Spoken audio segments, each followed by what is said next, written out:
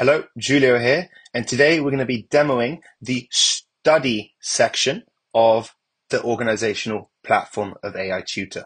So we are once again in our demo organization with our 3 students in our 2 teachers, along with 2 sets, all students and top set. These are our 2 classes. So let's jump into our study platform. So from here, you will notice that we have pure mechanics and statistics. These are the topics, and you can actually change the entire module by ticking this drop down and changing the module you want to see. Students can practice the entire maths available on the platform, which includes GCSE Foundation, which has different topics, along with all the way to Mathematics A2, which is the hardest. So let's continue. And here we have the topics, but they will also have percentages along these rows, and these represent an average.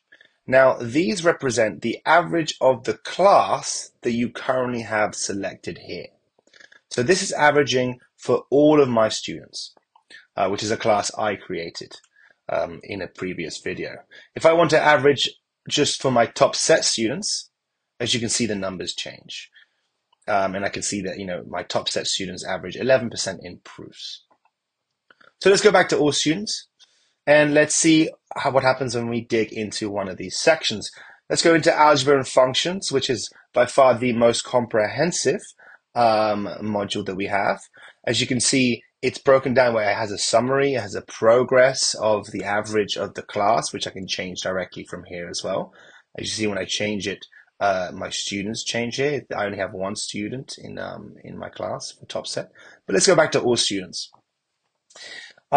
It's broken down by subtopics. These are subtopics of algebra. So we have indices, surds, quadratics, etc., etc. And we see the progress of the lessons. So this is the average completion of the lessons of all my students in my all students class. And this is the average progress or competence of all the questions that all my students have completed. So if we jump into one of these, let's jump into indices. We can see, before we do that, actually, you can also see a breakdown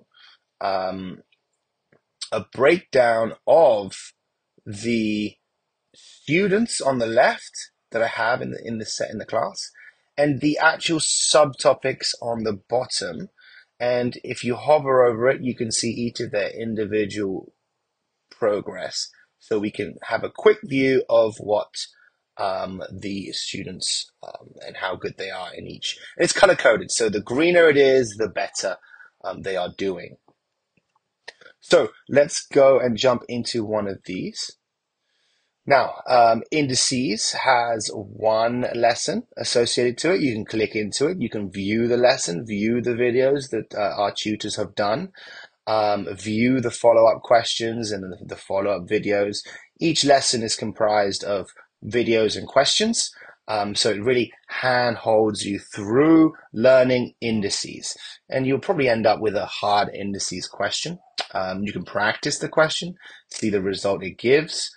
You can try again by simply clicking away and clicking back onto the question. And that way you can really understand what your students are practicing. You could go ahead and set them this lesson as a homework. Just unofficially, you could say, go practice the indices basic skills lesson. And they can go ahead and do that. And you would see them complete it as this goes up. Now, bear in mind, completion does not mean they got the questions right. It just means they watched the videos and attempted the questions. To understand if they got the questions right, look at their progress in simplifying the indices, in the individual questions that we have set. So you can see here there's the questions. There's 3 questions in indices, and this is again the average progress and if they have completed it, if they have attempted it. So if we click into one of these, it will actually generate the question for you. You can see and try to your heart's content and see what kind of quality the questions are and the quality of the working out. As you know, the question and numbers will change every time, and each user will have a different question every time.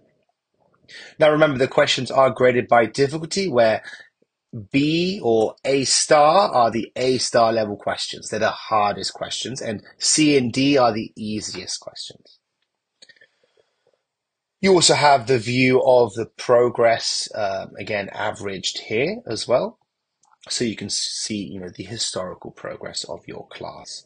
And again, I can swap anytime and see that my top set has actually completed all of these questions, meaning they have attempted them. Everyone has attempted them and selected an answer, but their progress isn't very good. So they are obviously still struggling, or they are guessing.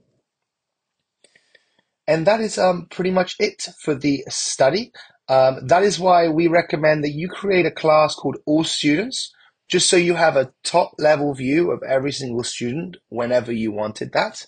And then also have breakdown of your classes as you see fit. That is the study room. It's a great place for you to view the material, view the lessons in particular, and you can go ahead and set questions unofficially and lessons unofficially from this view here, and say go to SURDS and go practice the basic SURDS skills, and your students will go ahead and do that, and you can see that increase in completion. You can see these increase in completion, and then you can monitor the progress, the average progress. Great. If you want to go see the individual progress of the students for questions, then it's best you look at their dashboards. And we also have a syllabus view, which gives you a new way of seeing the average progress by navigating the syllabus, which we will go through in a later video. Overall, that is the study room. I hope that was helpful. Thanks very much.